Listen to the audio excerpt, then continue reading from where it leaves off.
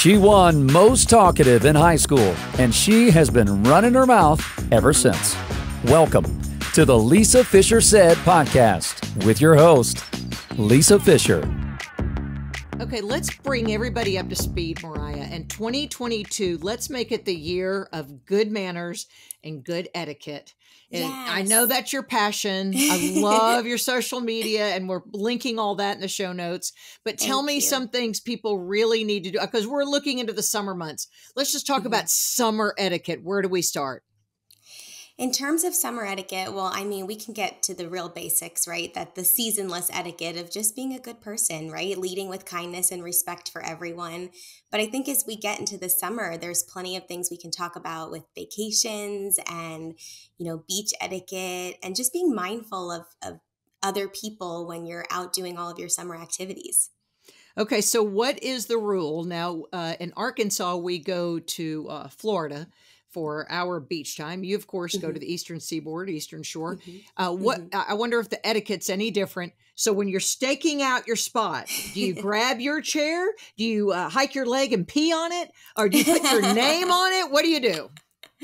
So in Jersey, we bring all of our own gear to the beach, at least where I grew up going to the beach. So you sort of pick your spot enough of a ways away from the other, people enjoying their time so that you're giving them their space. Of course, it's public shared space, but we want to be mindful of sitting on top of other people and mindful of the noise that we'll be creating and all of that stuff. So I think that where I grew up, you would just put your chair and towels and cooler and umbrella and whatever else you had in a spot that's enough of a distance away from the person in front of you, behind you, to the left, to the right. And then when you're shaking out your towel, you don't want to get all your germies on the nice people from Jersey sitting next to you, or the nice people from Arkansas. So what's the most, the safest way in this virus season that we always talk about? What's the safest way and most appropriate way to get that towel cleaned and get the kids cleaned up before you go back to the condo?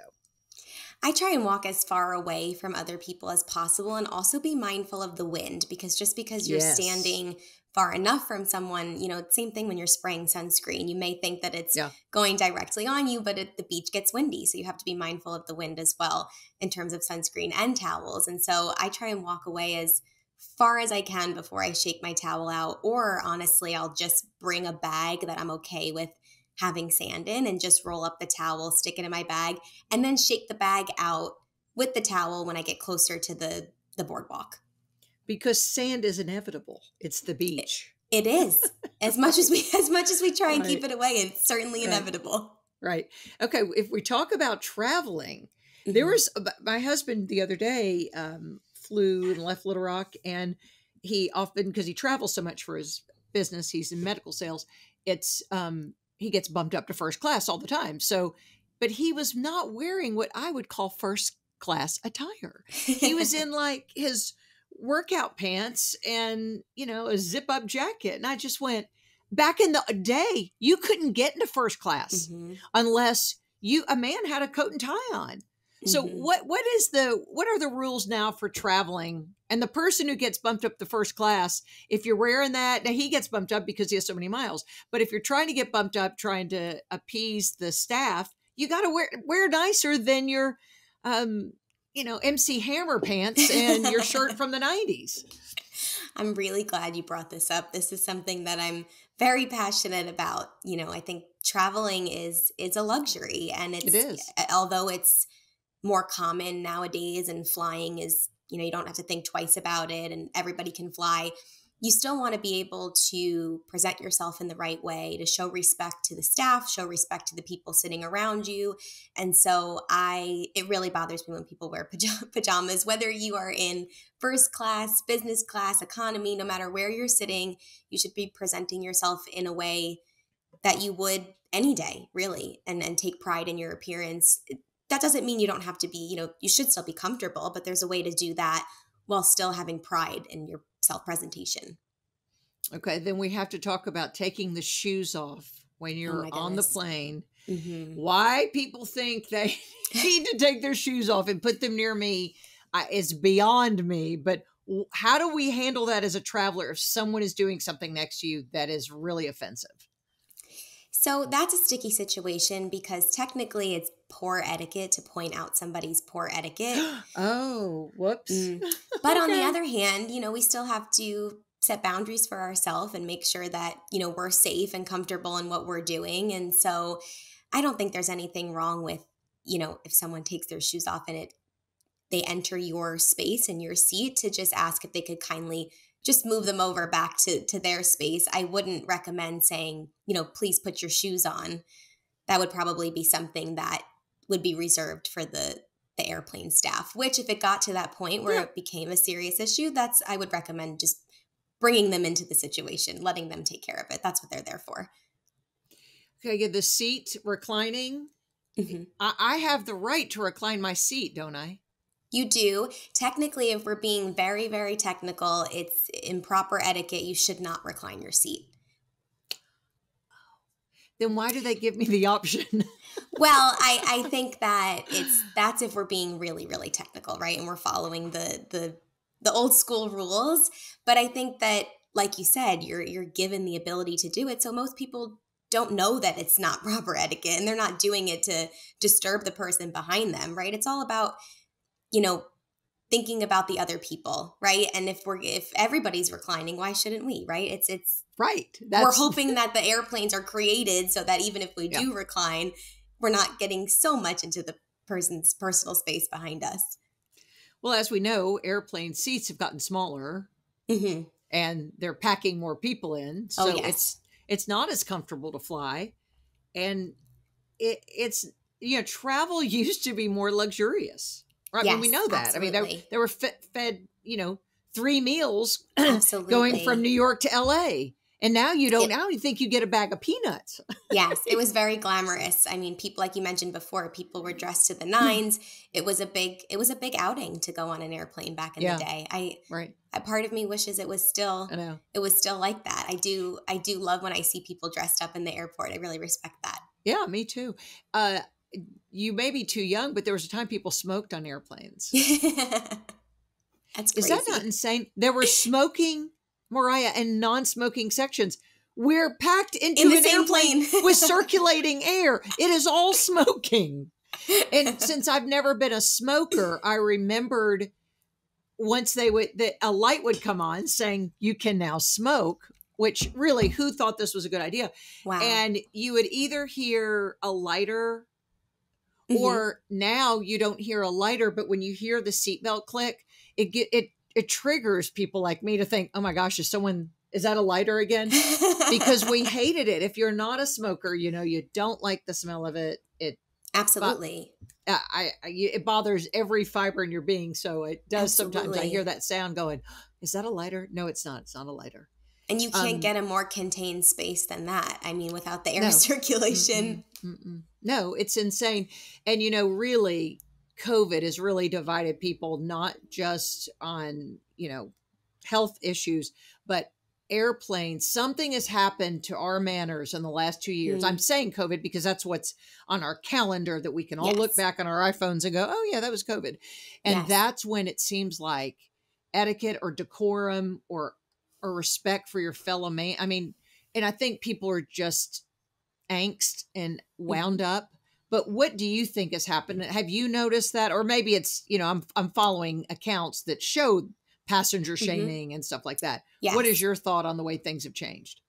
I absolutely think that it's, the stress of what we've all been through, and not that gives anybody any excuse to misbehave or treat someone without respect. But I do have a friend that's a flight attendant, and I've spoken to her about this a few times, where she has said that it's been exceptionally brutal and significantly worse than it's ever been in her, how many ever years that she's been a flight attendant, of just people lacking the social awareness and the basic manners of just treating other people with respect. And I think a lot of that comes with disagreements on different topics, right? So if we talk about the mask situation, and if a flight attendant were to ask someone to please leave their mask on, and then they argue back, and so it's kind of the getting back to the basics of just even if you don't necessarily agree with something, it's the rules of the airline that you've chosen to book with. And so as a proper citizen, you should be following those rules and respecting, their goal of keeping everyone safe, whether or not you agree with it. Right. Well, flying is a privilege, not a right. Absolutely. So, the way they run their business, they can ask you to leave the airplane. And that's Yes. what I hated. I saw after the mask got lifted, and I was cheering it with everybody, but I saw the flight attendant saying, "Thank you, especially from us, because they're the ones that had the brunt of the pushback from people." Yes. They didn't want to wear a mask. I mean, no one, I mean, I know I say that I can't make a blanket statement, but most people don't want to travel anywhere and wearing masks. If you choose to, that's great. But they were the ones that had to execute something that they were to keep their job. They were told to do. Right. So just following the rules. Yeah. It made it very uncomfortable it's just been an unusual, obviously situation the last 2 years. I feel like we've kind of lifted out of some of that mask lifting and everything. Yes. Which is a good thing. Okay. I'm trying to think of anything else on the airplane. Oh, bathroom. Should we wipe down the sink and the vanity after we've used it? In an airplane? In an airplane, yeah. I usually do anywhere that I am once I have, if a paper towel is available and it's not an air dryer. I'll be honest, I am like the biggest motion sick, worst flyer person to ever exist. So when I'm in that restroom on the airplane, I am like trying to go in and out as fast as I can. But of course, still trying to be mindful that others are going to be using the restroom after me. Yeah. Kids in flying, that's a tough one. No one wants to sit by the family with the 10 ducks behind them, Absolutely. And again, I guess you can't, now flights are so packed, you could move your seat. You could say, can I sit up there? And they'd say, sure. And now that doesn't really exist anymore. No. I think that it all goes back to really like I mentioned before, the basics of putting yourself in someone else's shoes. Just simple respect for others. Obviously, if, a child is acting up or yelling, even if it's bothering you, which of course it's maybe not the optimal situation when you're stuck on an airplane, but you don't know, their background, and I'm sure they're doing their best. And so just don't roll your eyes. Don't, stare. Just try and mind your own business and put yourself in their shoes, and, just going back to being a good and understanding person. Yeah, we've lost some of our empathy, I think, the last couple of years. Yes, absolutely. Let's segue into wedding season, because that's hot upon us. Boy, a lot has changed. I think some days Emily Post is rolling in her grave. I'm sure she is. It's not the way, I still have my engraved, Crane's paper, here with my name on it and something. Things have changed. Used to, you only had engraved invitations. Now, Emily Post would never allow you to have it embossed or printed. No. Or heaven forbid, text or email somebody. Oh my goodness. Wedding invitation. She doesn't even want to hear that. No. So a lot has changed. So I'm trying to think where to even begin. Okay, let's talk about the wedding invitation. That has changed a lot. But what can you have on your wedding invitation? Do you need to have your mom and dad presenting you? What if they're divorced? What if they're remarried? What if there's a bad relationship with dad? How do you just handle the first part of that? Whose name goes on the invitation in, I'm saying, the traditional bride situation? So I think that in modern times, there are a lot less rules, and people are a lot, they're more receptive of different options, whether it comes to the invitation, it comes to the way they're planning their specific events. And so I think that traditionally when, both parents would be presenting their daughter to be the bride, to be married, I think now it depends on your individual situation, and it's okay to do what works for your family. So if that means that, mom and dad are divorced, maybe you put them on separate lines. Maybe if mom is presenting or hosting the wedding and dad's not involved at all, you don't put him on the invitation at all. So right. I think it's less about doing it the formal way that it used to be. And that comes, I'm a traditionalist in that sense. I love, keeping traditions like that alive. But I think now it depends on everyone's individual situation. We all live different lives. Okay, in addressing the invitation, there was a time that if she was an unmarried woman, you would put MS period and Smith. Is that still a term we use, Ms. period, to signify a woman who is unmarried? I recommend that. I recommend using Ms. if it's an adult woman that you know is unmarried or you're not sure. So if I'm ever sending a letter or an invitation out to somebody where I'm unsure of their marital status, I will use Ms. Miss is really only reserved for young ladies. And Mrs., someone taught me years ago that this is how she said it for me. I'm only Mrs. if I have my husband's name. I'm Mrs. Chris Fisher, but I'm Ms. Lisa Fisher. So when we're sending me something, inviting me, let's say, to a wedding shower. Is that still the rule in 2022? I use Mrs. for all married and widowed women. So even in using my first name, Mrs. Lisa Fisher. Okay. And then again, I would also use Mrs. if the woman is divorced and I know that, then I would not use Mrs. I would use Ms. Even if they're still taking their ex-husband's last name, just because I like to think of how they would receive it, right? If they're not married anymore, even if they're keeping their ex-husband's last name, they don't want to be referred to as a Mrs. Right. Right. I would see that. That's kind of how I try and think of it, is how, when this person, views the invitation, how will they receive it? Yes. And not ever wanting to offend anyone, not knowing someone's preference.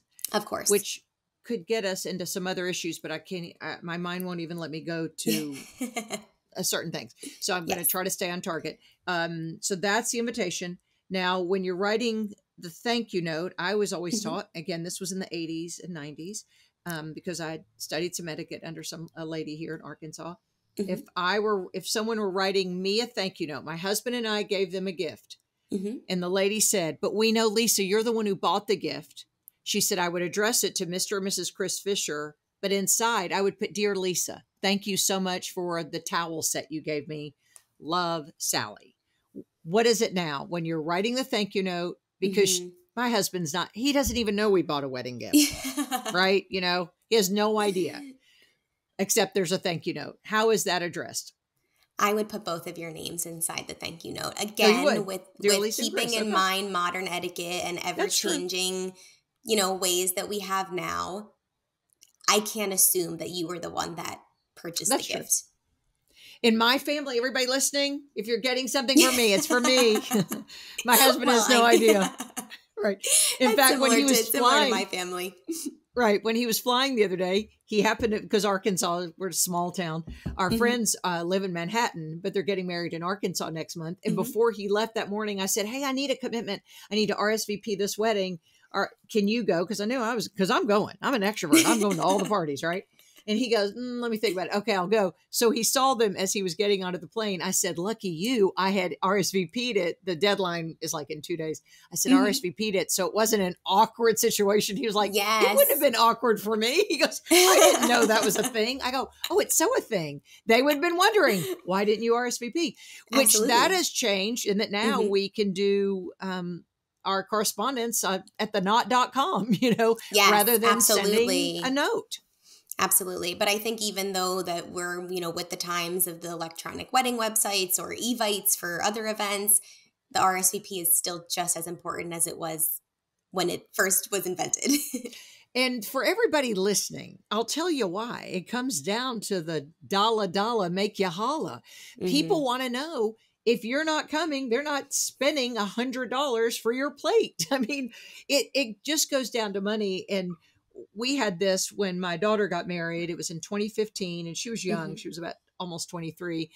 And so her peers had just graduated college, and we kind of had her in charge of just, getting the RSVPs from her friends, because my friends had already replied. Right. And hers didn't, because she said, Mom, no one does that. And then, so we bought a whole lot more food, assuming they would be there, right? Then showed up, and we all ate it for 2 days until we threw it out. So it's the impetus for her that anytime she gets a note now that says RSVP, she goes, I reply immediately, because I know they're waiting. People, when you have a party, you're just waiting. You're wanting to know numbers. not out of rudeness. It's not out of any exclusivity. It's nothing other than, do I need to buy a plate of dinner for you? Right. Just preparation. And I think that those are, RSVP is one of those very simple etiquette ideas that is lost in my generation. And I think that as simple as it is, even if an invitation does not require an RSVP, for example, a text invitation to a dinner party or a luncheon, as a guest, it's still your responsibility to let the host know whether or not you'll be attending, even if it doesn't specifically note that an RSVP is required.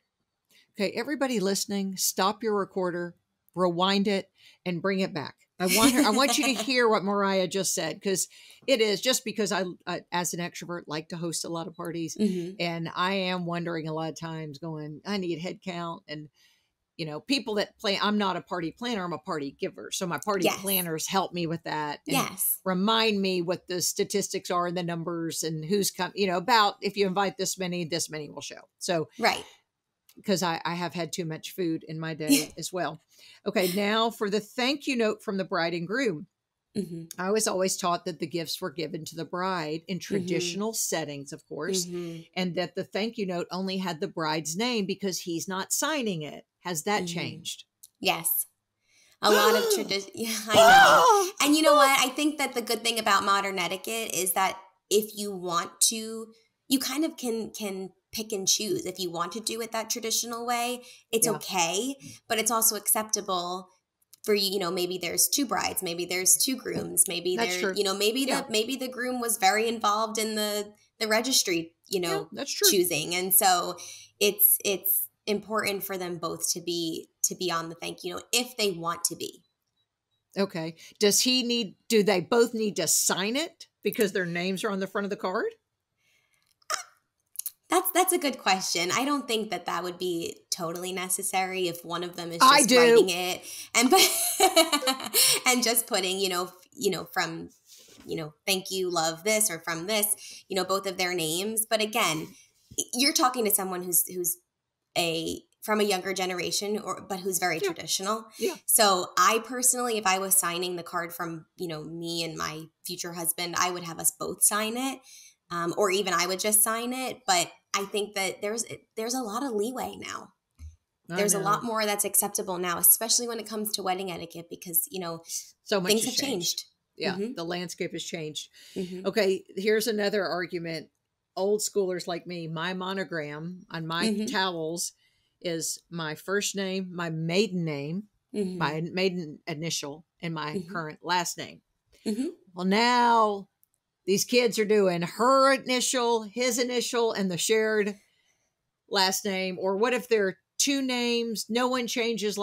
How do you do that? If you're keeping maiden names and all that, how do you do those things? You just put the last initial. You get bath towels that just have an F on them. No, I mean, that's like my simple recommendation if it gets complicated. But yes, a traditional way to do the monogram would be the way you stated originally, because again, people keep their middle names, drop their middle names, keep their maiden names, don't change their last name at all. So I was being, a little funny when I said just use the last initial and call it a day, but no, I'm with you. It gets really, really hairy when it comes to multiple names in a 3-piece monogram. It gets really confusing. So then for the person, okay, then what about hyphenated names? What if your last name is, whatever, Smith Sanderson? So in that case, I would take, so if it was, let's just for example purposes to make it easy, if it was one person creating the monogram and their name was like, for example, Mary Alice Rose Smith, I would take out the Rose and just use Mary Alice and Smith because there's only 3 letters for you to create that monogram. So if you were to have a couple with a hyphenated last name, I would just drop, either the maiden name, if you were using the maiden name or whatever that extra in between name was, I would drop. If that makes sense. Yes. In the South, we often use double names. It's a Southern thing. So I have a daughter who's Anna Margaret Fisher. And she has said, when I get married, what will my monogram be? Will I be Anna Fisher so-and-so or Anna Margaret Smith. And so I said, I don't know. What is it? That's the same case. You said you would drop the Rose. You would use the first name, the last. Is that her middle? Is Margaret her middle name, or is her full name Anna Margaret? No, it's two names. It's Anna Margaret Fisher. So I would probably drop the Margaret. Does she just go by Anna, or she goes by Anna Margaret? Well, now, because she's a model, she has a new name. She goes by Margot, but we're not. That's a whole family battle. We don't, when they say, oh, your daughter's Margot Fisher, we go, no, our daughter's Anna Margaret Fisher, because we're mean parents. But yes, and privately with her friends and family, she's still Anna Margaret. Two names. Okay, two names. So then I would probably... I think that would be up to her whether she wanted, it was more important for her to have her maiden name or more important for her to have both names. I would say if she took her husband's last name and she prefers to go by her two names, I would drop the Fisher. Okay. Got it. And that is really the reason she said she changed her social media handle and her agent. When you're a model, you have like a mother agency, and then you have other agencies that represent you, New York, Miami, Dallas, wherever. She said in other markets, double names aren't part of the norm, outside the South. And it was too many words. And she said, I never want to be just Anna. She said, so it just got to be Margot. So she really does use Margot in professional situations because it's she like said her it's easier. Stage name. Yeah, that's right. It totally is. And so we're like, get back on your stage because here at the house, you're Anna Margaret, or when your family sees you. But it's funny when she's with her friends, they go, who's Anna Margaret? And we're like, that Margot, that's Anna Margaret. So it is one of those family, because she was named after her grandmother, Anna Margaret Fisher. And we didn't think Meemaw sounded good, so we called her Anna Margaret Fisher. Okay, so you're invited. You get, this is also graduation season. Wow, what an appropriate time to have you on. Yes, there's a lot going on. Yes, graduation season. I just got one from med school today, or the other day. I got 2 or 3 for high school graduations. I'm old school. I immediately send out a gift. Now I can send it out electronically because for guys, I get Best Buy cards or Apple gift cards. For women, I still get something monogrammed. Is that still the case? When you get the invitation, you should send a gift, correct? Is that an invitation or an announcement? Is it an invitation to a party? No, it is announcing that she's getting her Doctor of Medicine, and the other 2 are announcing that the boys are graduating, and I had 4 now. The girls are graduating, and they're going to the University of Alabama, going to the University of Arkansas. So they are announcing.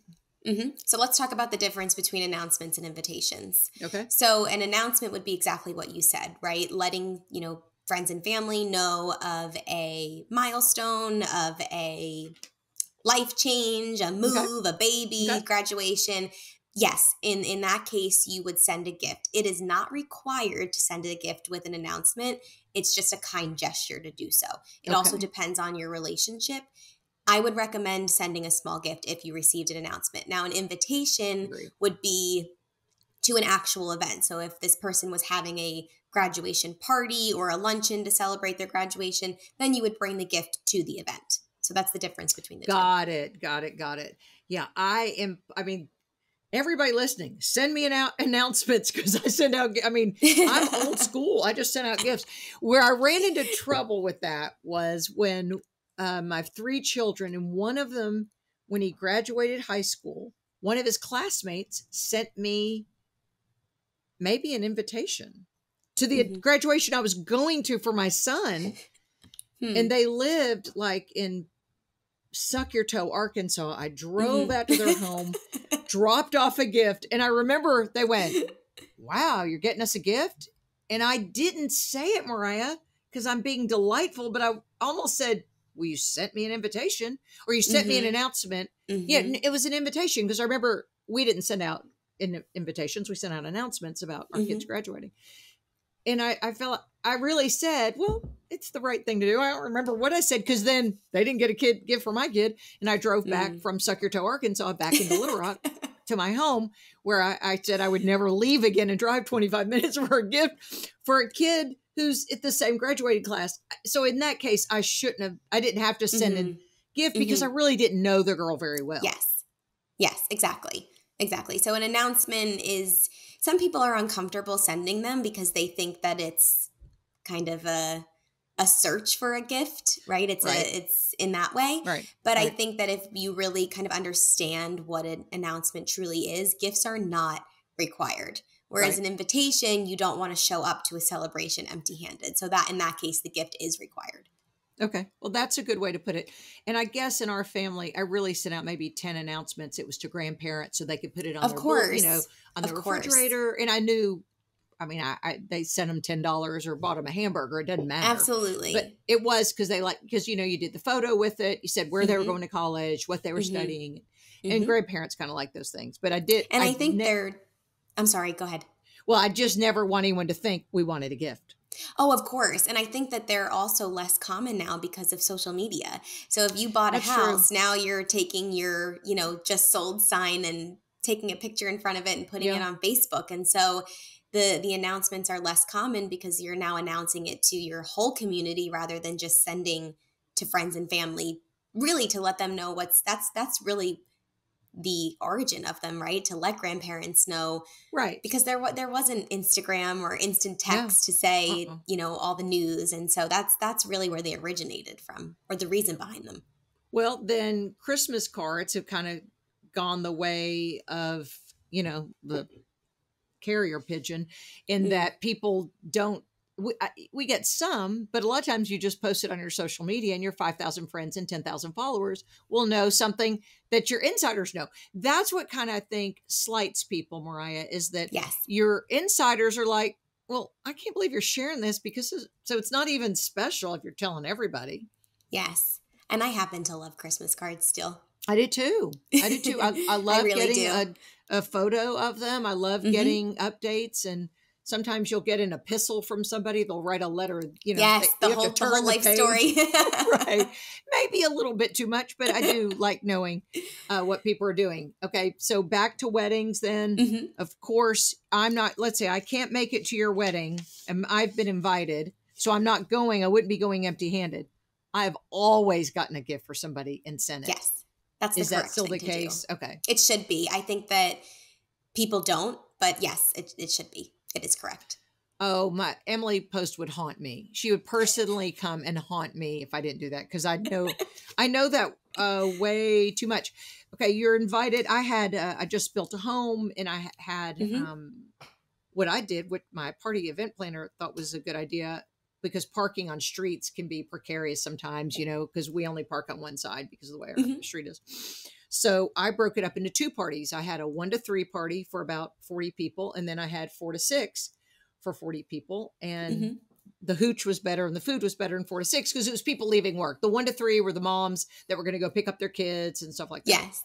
Yes. Well, people would ask me, because I called it a sip and see. They go, what are we sipping and seeing? I said, each other. Because, it's kind of we're coming out of COVID party too, right? Yeah. So, but I would tell my friends if they text me that, because I sent out obviously printed invitations. Of course I did.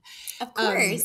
But when they would reply, because I did RSVP for gate code, because that way they're like, in order to get in our street, because it's just a private little street here in Little Rock. Get on her street. I got to get her cake code. So I kind of twisted their arm to do the RSVP. Yes. But they would say, is this a housewarming? And I specifically would say, no, ma'am. And I would tell people no gifts. And of course, people still bring gifts. I really meant it, because I don't want a bunch of stuff. I'm not a collector of things. Well, so many people brought things, Mariah, that I don't know who brought what. So I can't write the thank you notes, because people give you the gift when they're coming to your home. Yes. But they still need to put who it's from, because then when you have a table of 30 things, so of the 80 people who came or 70 people who came, about let's say 30 brought gifts, candles, bottles of wine, which were all fine and good. But I kind of got overwhelmed, and I haven't written thank you notes. Don't tell Emily Post that either. So what was I supposed to have done in that situation? I think there are a few things that we can unpack in this situation. So the first thing I want to cover is that if someone asks you to not bring a gift, or puts on the invitation that, please do not bring gifts, or however they convey it, as the guest, you should honor their wishes. However, if you feel uncomfortable walking in empty-handed, I recommend just bringing a handwritten note. congratulations on your new home. I'm really happy to celebrate this chapter of your life with you. Done. Very nice. It will go a really long way, and you're still honoring their wishes, and you're still making yourself comfortable. Because I don't, we shouldn't show up empty-handed to someone's home, even if they say no gifts. So that's the first. That's good. First thing we can unpack. Second thing is, I would recommend, although it's more work for you, having to write a thank you note to everybody that came. And even though you don't know whose gift was whose and who, I would just write a thank you note, just thanking them for celebrating your new home and spending time with you. And although you'd like to acknowledge who gave you what gift because of this specific situation, you really can't. I would think that's the best solution, the lesser of the evils, right? Because you don't know, and you don't want to write in the thank you note, thank you for the gift, and give it to somebody who didn't give you a gift, and then that would be that's what I'm going. Did she get me that bottle of wine, or did she? Yeah. So I would just write one kind of blanket statement saying thank you for celebrating with us, thank you for spending time with us. Done. Okay. One time I was having a dinner party. I remember, so it was just a dinner party. So I wouldn't expect anyone, sometimes people bring a bottle of wine, but someone knew we were having guests. So they brought a box of breakfast pastries to serve our guests the next morning, which I thought was so smart. As an intermittent faster, I don't eat breakfast. Sometimes don't eat lunch. So that wouldn't help me now. But I remember thinking, especially if they're hosting people, they're kind of overwhelmed. A good thing to do would be to help them out and say, choice pastries, not a box of donuts, but it was choice pastries from a bakery, and it was wonderful. I love that idea. I think that, I advise people not to bring food or wine when they go to somebody's home unless they've been asked to bring it. Okay. And so if you are someone that does, food is your love language, bringing something that they can enjoy the next morning is a really, really great idea. Okay, that's really good. Okay, let's talk about dinner parties now and setting tables, because I had one of those last week. I'm telling you, I'm all about the party now. Lisa, I want to come to your parties. The masks are off, and I am celebrating. I'm having another one in 2. In fact, my friend always says, "What are you doing now?" I go, "Oh, I'm having another party. I'm planning another party." I love that. Yes, because it really brings me so much joy. Again, I extrovert. That's my introvert daughter came when I had the 2 parties, the 1 to 3 and then the 4 to 6. She came, of course, the last 10 minutes of the 1 to 3 with her kids. And she said, "You're doing this again in an hour?" And I said, "Yes." She goes, "I think I have nausea." She's tired just looking at you. She's like, "This is a fate worse than hell to me." And I go, "I'm kidding." I was just nutty about it. But in a dinner table, I had 10 people around my rectangular table. We had already been served wine over here in our appetizers. So I didn't put wine glasses at their place settings. I just did water goblets. Should I have then done another red wine and white wine goblet at their place setting? Because they've already chosen if they were red or white in another area of the home. What should I have done? So I think it depends on what you plan to serve with your meal. So if you are planning to, if you had already, chilled a wine that you wanted to serve with the fish that you were serving, I would still set the table for, with white wine glasses. And if your guests choose not to drink it and to stick to their red wine, you can always remove the glass. But I like to set the table to match your menu and what you plan to serve. Okay, got it. And it's a salad fork, dinner fork. Does the butter knife go with the tines, the blade facing out, and then the spoon to the right? So, are you talking about a butter knife if you had a bread bread plate? No. That butter knife I think goes someplace else. Just your knife, not a cart. Because I also had beef that night, so I did have to have steak knives for people. And I think I did put it next to their knife that's on their place setting. Was that right? So we always, like I said, we set our table almost like a roadmap of our menu, and our utensils, we work from the outside in based on our courses. Right. And so, which is perfectly why you said, the salad fork first and then the dinner fork next. That's perfect. And then, we keep our forks on the left and our knives and spoons on the right. Right. And then we would, I wouldn't do a butter knife or a dinner knife and a serrated steak knife. I wouldn't do both of them. If you were it depends on what you were serving. If you were serving beef that required a serrated knife, then you simply just set that one. So you don't want to give your guests anything extra that they won't be using. Okay, then I did, because I did have that there, and I put a spoon. No, where do I put my dessert fork? On the top of the plate? Yes. And then where would I need? Dessert cutlery goes to the top. Dessert. Okay, then where do you do just a teaspoon? Would that be a part of the place setting? If your menu requires it. Okay. So if you won't be needing a teaspoon for what you were serving, we don't include it. So you literally just will look at your menu, look at each course. Got it. If you were serving soup first, then you would obviously need a spoon. That would go there. So that's an example of something that, where you would need a spoon. If you were serving ice cream for dessert, you'd need a spoon in the dessert area. But otherwise, you wouldn't have to put a spoon if your menu didn't require it. So only dessert cutlery goes to the north, goes to the front of you. Correct. And you can remember that as it's the furthest away from you. So it's the last pieces that you'll be using.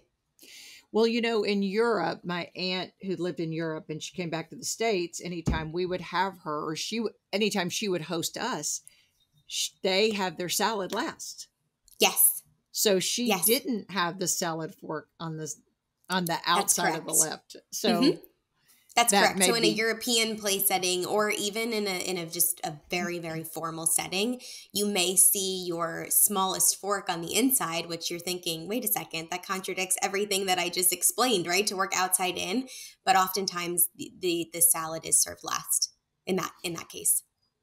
I love watching your social media because you really go to the basics. And one you had was about the napkin, because the napkin, we had them on our charger, because we had someone serving us, so he had the plates. Yeah, on our charger was the napkin in a napkin ring, and people pull it out, and you pull it out and you put it on your lap, right? But you had something about how it's folded and and you had some little tricks. So kind of explain that. Sure.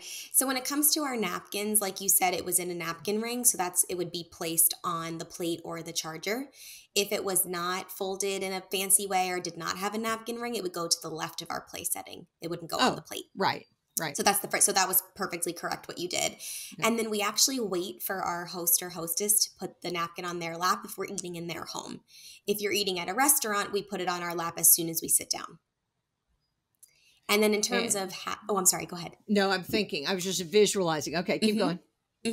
So in terms of how we put it on our lap, I don't have a napkin with me, so it's hard for me to demonstrate, but we put the crease of the fold facing towards us and the opening of the napkin facing away from us. Got it. So that we can use the corner away from us to pick it up by the corner and use the inside of the napkin to dab our mouths, and then close all the stains back in and put it back on our lap, so that all the stains are hiding on the inside. Yes. Darren, my producer, I know is listening, and he's very visual, and he's totally track. Even if I didn't see your video, but you totally explained that 100% perfect. Oh, good. Thank you. Now, if I'm leaving my place setting, but I'm not finished, where am I putting my napkin in relation to my plate and everything that I'm coming back? On your chair. So if you are using the restroom or getting up to get air or getting up to greet someone or anything like that, we put it on our chair. Some people would argue that it's not sanitary, but according to correct etiquette, that's where it goes, on our seat. So where would they want you to put it? The non-sanitary Some people will argue that it goes on the table, but that's not until you're completely finished with your meal. If you're uncomfortable putting it directly on your seat where your bottom goes, you can always hang it over the arm or something like that. But correctly, it goes on the seat.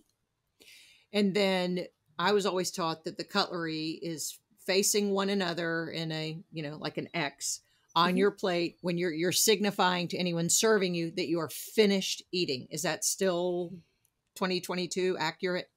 So the little X or them like meeting in a V, that signifies that you are taking a break. So you're not finished, you're just pausing. Oh, so you're drinking your water or you're going to the restroom. Yes. And then, the reason behind why it used to be crossed was it was a way to, in medieval times, you put your fork over your knife to show that you weren't using your knife as a weapon. Now you can also just, it really, they all have a reason behind. Yeah, you can also just put them in a V, like a reverse V. And that signifies that you're taking a break. When we pick up silverware from our, place setting, we don't ever want to put it back down on the table. So even if you're just pausing to take a drink of water or just pausing because you need a minute, that's the position that we put it in. And then if you're finished, then are they side by side? Is that it? Yes. Yeah, that was it. Yes. Yeah. Towards if you imagined your plate as a clock, they would face 11 o'clock. Right. And they're nestled together. Like, yes, touch it. Yep, just like they're in love. They're in love. Your fork and knife are in love. Okay, which goes to, I always heard that the salt and pepper never divorce when you're passing them on the table. If someone says, "Please pass the salt," you're always to keep the salt and pepper married as you pass it. You're absolutely correct. You're absolutely correct. Sorority life taught me something, because we were all together. There were 100 of us that would have to eat dinner together on Monday nights. And I knew some of it. And it was a traditional Southern college. So of course we learned these things. Do you think some of this is divided by the Mason-Dixon line, that Southerners have a different type of etiquette than Northerners? There's definitely a cultural difference in some ways, but when it comes to, dining etiquette is dining etiquette, right? The rules are the rules. That's and right. so I think that if you've learned them, doesn't matter where you're from. I grew up in the Northeast, and I did not grow up going to cotillion. I did not grow up taking manners classes as a child. It just wasn't the culture here, where I think that, and again, I can't make a blanket statement. I'm sure there are people in the Northeast that do participate in cotillion, but where I grew up, it was not. It was the Kennedys. We could go through some names. Of course, of course. I got you. But in the South, it's part of your early education to attend cotillion classes, and so. But again, that's just part of the culture. So I think in terms of the etiquette, it doesn't really differ because the rule is the rule. I think it's just a matter of what was common in where you grew up. Right. Okay. Cultural things. Norms. Then how did you get involved in this age-old? Almost antiquated, but I adore every bit of it, of what you're saying. Sometimes your peers probably look at you and go, "What planet are you from?" So how'd you get interested? I've always been interested in etiquette from a young age. I know I was always the kid obsessed with doing the right thing. That was something that I was always very passionate about. I was a rule follower. I was all about, respect. And again, these traditional manners and guidelines in which we're supposed to live by that just really did get lost in my generation.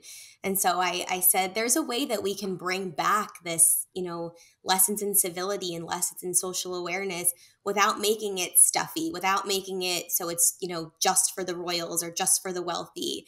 These are basic ways that we should be, living our lives with respect and kindness. And so I thought, when I was, long story short, when I was living in Manhattan at my previous corporate job, I was in the fashion industry. When I started my career, I took etiquette classes in the city because it was just something that I enjoyed. It was something for me to do.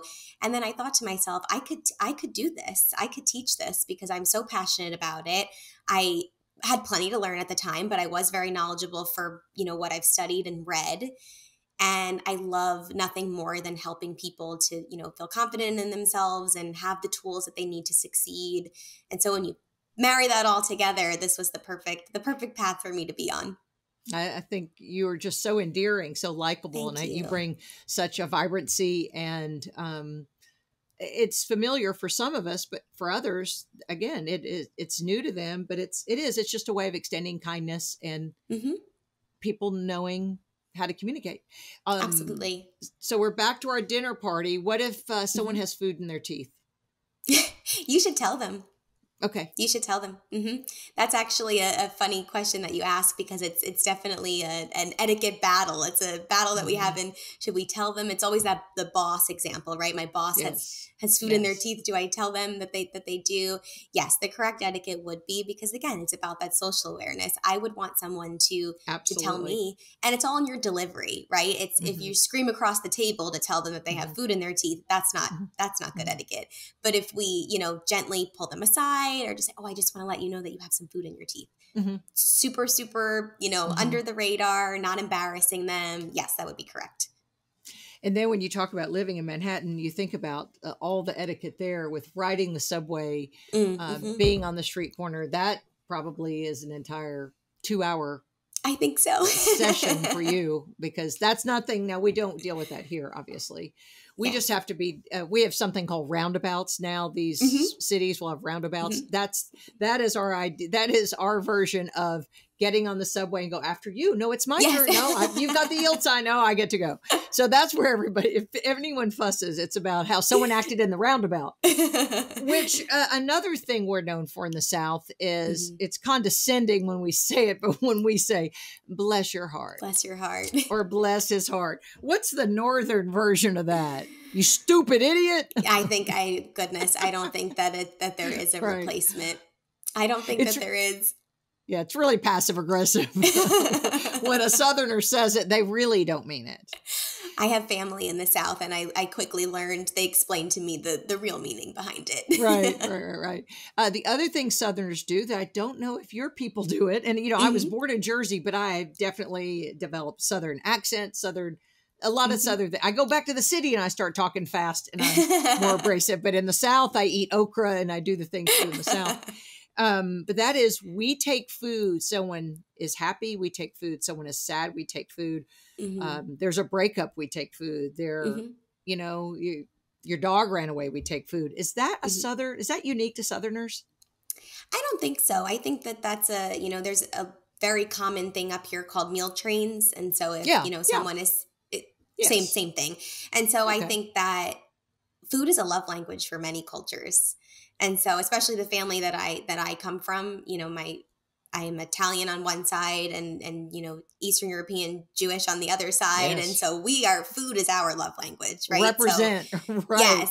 Yes. And so I think it's a beautiful thing to bring, to someone. And I did a series on Instagram with a friend about doorstep drop-offs. And so the idea of it being that you're not intruding, you're not, bringing the food into their house. You're just simply making a basket of things or baking a lasagna or whatever it is and putting it on their doorstep and saying, I dropped it off. It's there for you. It is really such a help for people who are grieving and don't want to come and chitty chat. Yes. A few years ago, my best friend's husband dropped dead suddenly on a Monday afternoon, and we were the Lucy and Ricky, and they were the Ethel and Fred of our lives. I called myself a sister wife. We handled they are as close to me as a brother, right? So after that, on my website, lisafishersaid.com, I wrote my own little epistle on what to do in a grieving situation. And one of the pet peeves, and I was on the radio then, so we talked, my radio listeners called in and chimed in. And one thing we all agreed is, if someone has lost somebody, or there's been a diagnosis of cancer, or has gotten terrible news, the last thing you should ever tell them is, hey, call me if you need anything. Hey, you got my number. Because during grief, and it was my best friend's husband, but we planned a lot and did a lot, locked arms with her. I couldn't think of who to call. I didn't have it in me. I didn't have the energy. If you need me, call me. So I've always said, you just show up with the food, or you send someone to clean the house, or you go out. We just planned it. We took up because it was January, and still she had some summer annuals because she just, sometimes we have warm winters like that. And so we just planted that. You know what I'm saying? Yes. We tried to think, and all of our friends tried to make decisions for her. Am I accurate in saying, please don't tell someone, call me if you need anything? Absolutely. It's all about those unannounced gestures. Something that's like, I'm thinking of you and I'm here for you, but I'm not going to give you more, work, or give you more. It is more work. Yeah. Anything like that. And also it's saying, call me if you need me, is kind of like the lazy way out, right? Saying I'm here, but I'm not actually doing anything for you. Right. And so even if you leave a note on the food that you said and food that you sent, and it said something like, at that point you could say, I'm a shoulder to cry on if you need anything, I'm here. But you've already done the gesture where you've brought the food, you've done the doorstep drop off. So it's still okay to say, I'm a phone call away if you need anything, but after you've already completed the gesture. Yeah, I can see that. And it is, I think it's kind of a lazy way of saying, hey, call me if you need me. well, no, I can't do that. And grief is such a unique time of people will even say, my best friend who lost her husband, she'll go, oh, I don't remember things that happened during that time. And that's where your friends lock arms. We obviously in the Bible Belt, so a lot of Christian community here, of course, and or any religious community would lock arms with you. I'm a Jewish faith. I'm a Christian now, but Jewish descent myself.